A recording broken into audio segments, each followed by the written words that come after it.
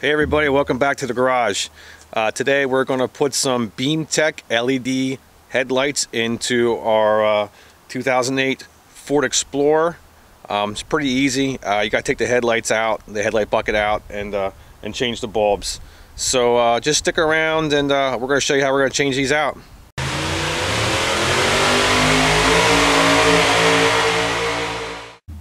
Alright, we'll be using these Beamtech LED lights that I got on Amazon. They're not too bad.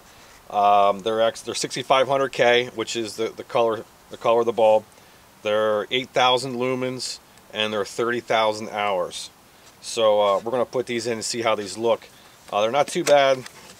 I'll open the box up for you here. Comes with instructions. Comes with an Allen key, so that way you can adjust them. I always like to buy the bulbs that are adjustable, because that way it depends on what kind of headlight you have. You can always adjust the bulb so the beam is just right. So here's what's in the package. 2 bulbs. Really nice. Pretty much plug and play. So we're going to get the headlight out. Actually, in these Ford Explorers you have 2 bolts, 2 10mm. You got to take these out, slide the headlight out, put the bulb in itself. These are also CAN bus ready, which also means that they won't give any false signals to your computer letting you know that the headlights are out. So let's get started and get these Beamtech bulbs in. Alright, you take out these 2 10mm bolts on these Ford Explorers. That one. Set that on the side, one in the front. Actually, I'm going to need to get an extension. So, I don't know if I can get in there or not. Actually, I got in there. Next one, I have to get an extension on there. These had LEDs in them before. They're kind of giving me some problems. So, well, actually, there's one more down there yet. There's 3 of them. These 2 top ones and a bottom one. I'm gonna get an extension. I'm gonna get this one out, then I'll show you how the light comes out. All right, I got the 2 top bolts out. There's a bottom bolt down in there. You can see it's not too hard. You just gotta need a long extension. That one you don't need to take out completely. You just need to loosen it. And once you loosen all that, well, loosen that one up and take these 2 out, it pretty much slides right out. Just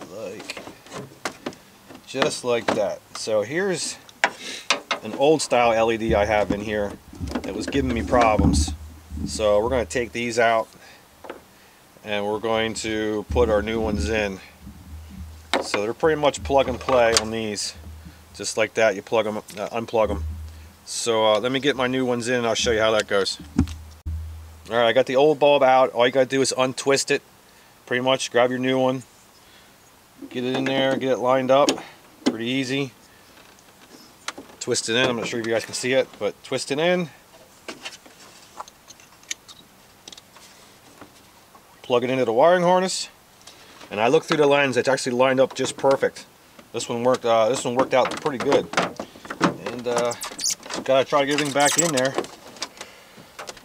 Kinda. Make sure you get it on the bottom bolt, way down in there.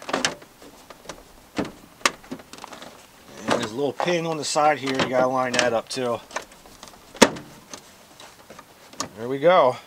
Bulb's in, it's on the bottom bolt. Put our 2 top bolts in and tighten everything down. And that's pretty much it when it's changing, putting LED bulbs in. It's really quick and easy, as long as there's no clearance issues on the bulb itself. But it's the same for the other side. Just take it out, take 2 bolts out, bottom bolt, slide it out, put the new bulb in, and you're good to go. So that's pretty much it, guys. Thank you guys for watching. As you can see, the headlights are a lot brighter than the other ones. Thank you for watching. Turn on the post notifications and subscribe. Our latest video is up here, and you're watching Here's Hoping Garage.